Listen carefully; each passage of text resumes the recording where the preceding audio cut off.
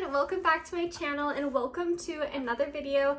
In today's video, I'm sharing with you guys everything about third trimester. Third trimester goes from week 27 to the end of your pregnancy, and I am currently 37 weeks pregnant, which is considered full term, so baby can come anytime between 37 weeks to 40 weeks, so I'm ready to meet this little bean. This is gonna be my second baby. My daughter is just about 2 years old, so they're 2 years apart. And I remember when I was pregnant with my daughter, especially towards the end of pregnancy, I was like so anxious to meet her and so excited, and I was like hoping that I went into labor early. And this go around is a little bit different because although I'm so excited to meet them, I also am in no rush to meet them because I know that once they're here, it goes by so fast, that like newborn stage. So I'm just trying to like embrace each moment and not try to rush anything.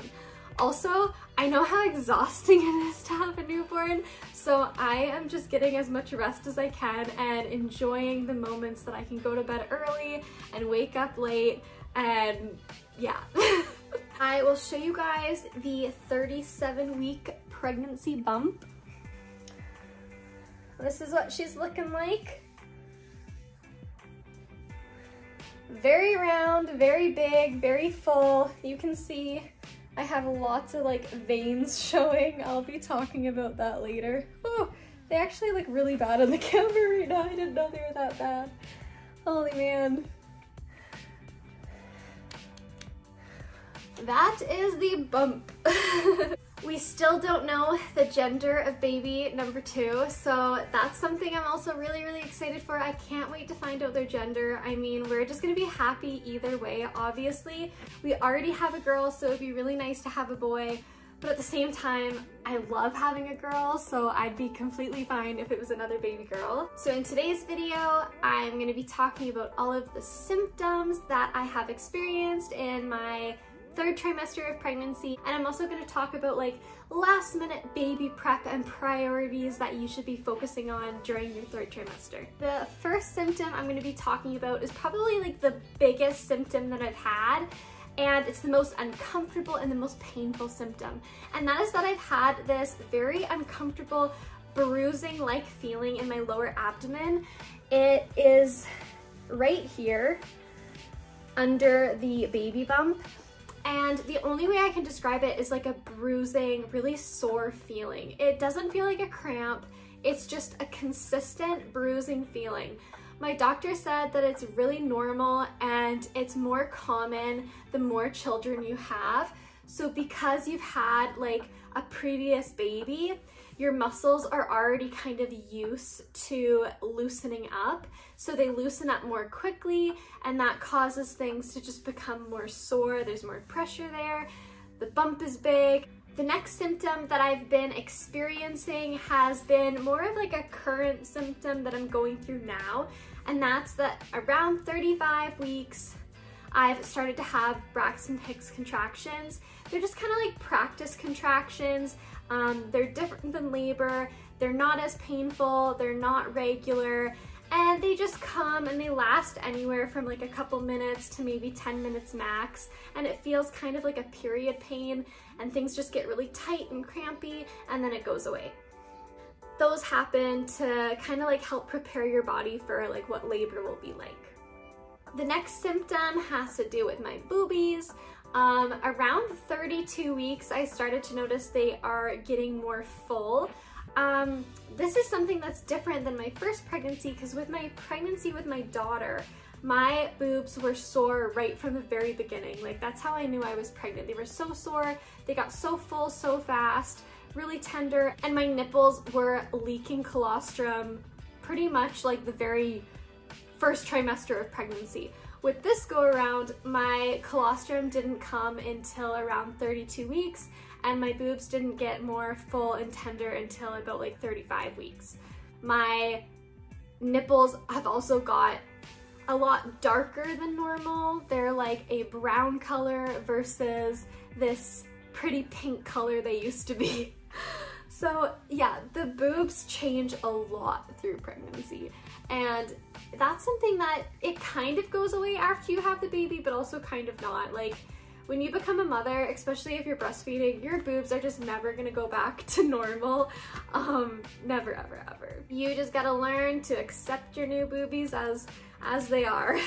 Another very annoying symptom that I have been having, it's kind of been something that I experienced in both my second trimester and third trimester, and it's that when I sleep, if I stretch out my leg at night, I get very, very painful cramps in my calf. It feels like a Charlie horse. It wakes me up at night, and I literally have to wake up my husband and I'm like, it's happening, it's so painful. The next symptom, which you guys saw in my stomach earlier, is the more prominent veins in both my chest, my belly. I have like my veins, like you can easily see them. I'll insert a picture of them the other day when they were just like, I was looking in the mirror and I was like, oh my god, like that is so crazy. But there's just so much blood flowing in your body when you're pregnant, and your veins are just popping.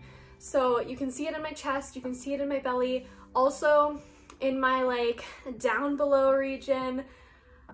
I have so many like swollen, bulgy veins.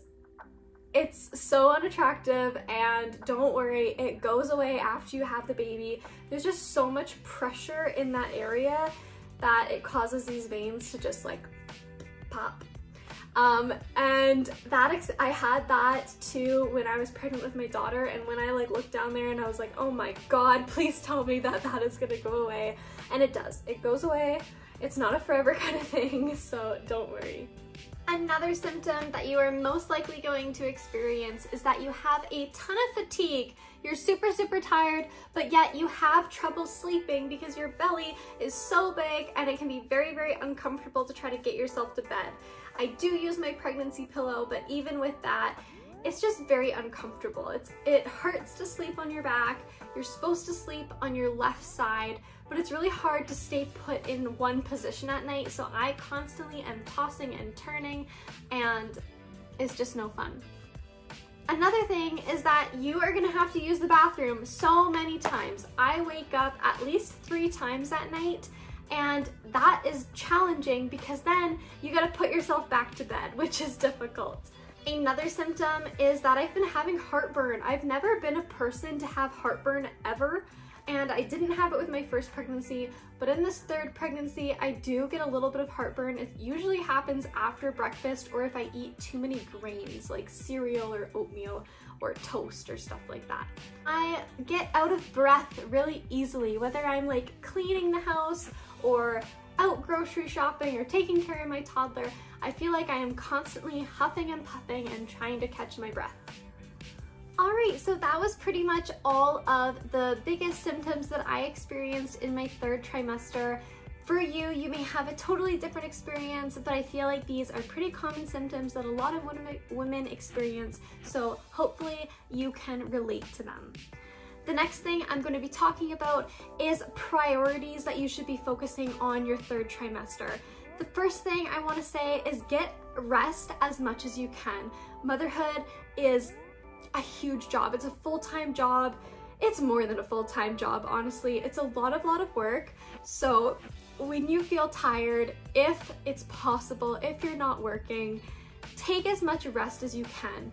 Sleep in the morning or go to bed early. What I always do to get my rest in is when my toddler naps, I usually take a nap, whether it's with her to get that one-on-one bonding time or whether I put her down and then go put myself to bed. I try to get as much rest as possible. When you're not resting and when you have the energy, try to get as much housework done as possible. When the baby's here, you're not gonna have time to do any cleaning, any cooking, any organizing. So if you feel the nesting instincts coming in, take advantage of that. Do a big house clean. Have the house spotless and clean for that, to bring that newborn baby home. Meal prep. I like to meal prep muffins and banana breads, spaghetti sauce and chili and soups, things that are just like really easy to stick in the deep freeze so that when baby's here, I can easily pull out a meal without having to cook. Another thing is make sure that there's gas in your car. This goes to my husband Andy because every single time that I hop in his car, it's completely empty. He is the worst at filling his tank. So make sure that you have gas in your car, because worst case scenario, you are rushing to the hospital and you have no gas. Also, make sure you have the car seat installed or by the door ready to go. Another thing is have the nursery all prepared. Be fully stocked for baby, have their diapers ready, have all of their laundry folded and tucked in their cute little drawer, have their crib sheet on. Just be prepared, because when you finally have that baby, you're just gonna wanna cuddle them and rest. And especially postpartum is rough, man. You're gonna be on bed rest for a couple days. If you have another child like I do, start preparing him or her for the new upcoming changes that are about to happen. Bringing a newborn baby home is a really big change both for mom and for the kids, because it is going to take some attention away from the kids. They're most likely going to get jealous. So how I've been preparing my daughter is by buying books about newborn babies, buying books about becoming a big sister, teaching her how to take care of her baby doll. So she feeds the baby doll and changes the baby doll's bum and all of that kind of stuff. Talk to her about mama's belly and how there's a baby in there. And my daughter every single morning comes and kisses my belly and says baby and gives baby lots of kisses. So prepare your toddler so that the upcoming change is a little bit less dramatic. Have your hospital bag ready and by the door, have everything you need in it, along with all of your postpartum products. Postpartum is honestly the most difficult trimester. It was really rough on me. I only had one tear and one stitch, and it was still the worst experience of my life. So have all of those essentials like your peri bottle, your tuck wipes, your Epsom salts, your witch hazel, your pads or diapers or whatever you're gonna wear, your underwear, your black underwear that you don't mind getting ruined. Have it all, because when you come home, you're gonna need it right away. The final priority is that you should have gotten your household in good habits. This is something that I've really tried to implement in our life. Keep up with your laundry. Don't let the laundry pile up. Do a little bit every single day instead of having it build up. Every single night I try to have the dishes done. So instead of waking up to a pile of dishes, I try to get in the habit of closing the kitchen, having the kitchen clean, so that in the morning everything is just fresh and good. So same with like cleaning your house. Don't let things just get out of hand. So that's something that I've definitely been getting good at. So I feel a little more confident that by the time baby's here, I'm gonna better be able to manage life because I have embedded these good practices into my home. And that is all for today's video, guys.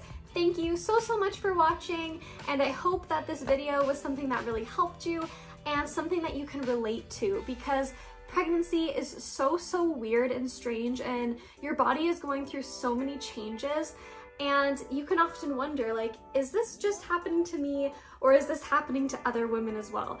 And most likely it's happening to other people as well, and some of the changes on our bodies can make us feel a little bit self-conscious or uncomfortable, so it's good to be able to know that other people are going through what you're going through.